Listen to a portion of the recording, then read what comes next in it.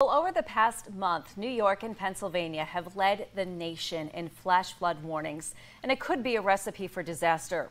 WENY meteorologist Connor Friedhoff breaks down the numbers to look at why it's happening.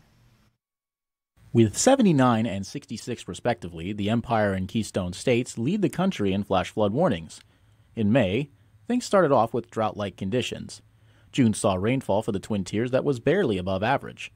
But then in July, a surplus of over 1 inch of rain hit the region. This has put some local forecasters like Mitchell Gaines of the National Weather Service in Binghamton on high alert.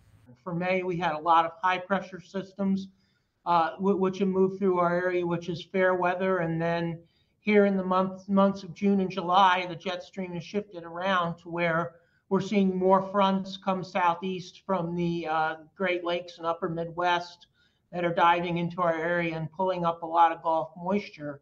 When it comes to an emergency situation, Tim Marshall, Director of Public Safety for Steuben County, said communication is key. We're lucky to have a bunch of different tools available to us to be able to communicate with the forecasters, with the hydrologists at National Weather Service. We'll get briefings from the National Weather Service. We're always following their forecast. We're looking at their forecast discussions of what they're anticipating coming up. So we know in advance what's coming up, and what to prepare for, and we're constantly monitoring that. Both Gaines and Marshall mentioned the importance of emergency planning in case of severe weather. Looking forward, the Climate Prediction Center has the area at risk of receiving above average rainfall to start August, which could lead to flooding. Stick with the WENY First Warning Weather Team to keep you informed and how to stay safe. For WENY News, I'm Connor Friedhoff.